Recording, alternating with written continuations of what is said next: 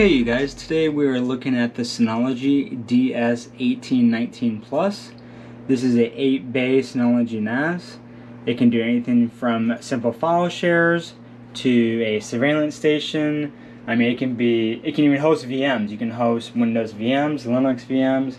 It's very intuitive. It's fast.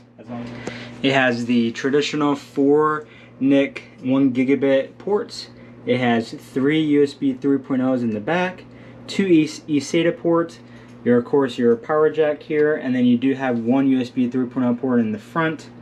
I like the newer models because now you do have an expansion module here on the right to where you can put in, I don't know, some SSD caching. You can put a 10 gigabit network card there. There's so many different options you can add there. You just look on the Synology website and it'll show you. So let's dive right into this and do a quick memory upgrade, because these things usually come with only 4 gigs of memory, and we're going to be running some VMs on this, so we're going to definitely need some more. So we're going to be upgrading this to 32 gigs, and that's 2 16 gig DIMMs that we're going to be upgrading this to. Alright, so we have our crucial 32 gig kit, which is the 2 16 gig DIMMs. We're going to take our Synology NAS and flip it upside down.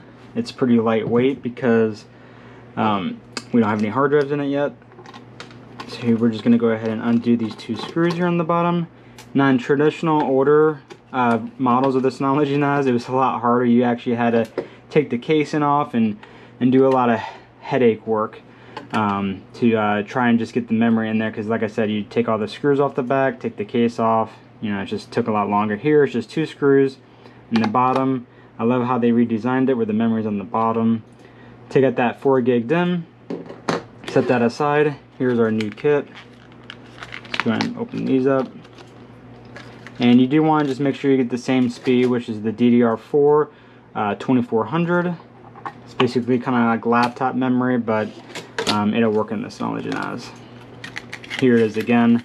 It's a 32 gig kit, 216, DDR4 2400 SODIMM, and it says notebook because usually this is designed for laptop memory, but this is such a low powered machine, that's why it takes that kind of memory. And you can see, please wait 10 minutes after powering on, because once you put the new memory in, the system has to adjust the settings and everything for that new memory. So just to be aware of that when you replace your memory. And just tighten these screws back on. And that's pretty much it, you guys. We're going to go ahead and let this power it on and make sure it detects that new memory. If you have any issues, I would suggest putting the old memory back in if it doesn't boot up after, I would say, 20 minutes or so. But let's go ahead and power this up, see how it does. Alright, we waited for our Synology to boot up after we did that memory upgrade. Like I said, it took us about 10-12 minutes, so give it some time for it to fully boot up.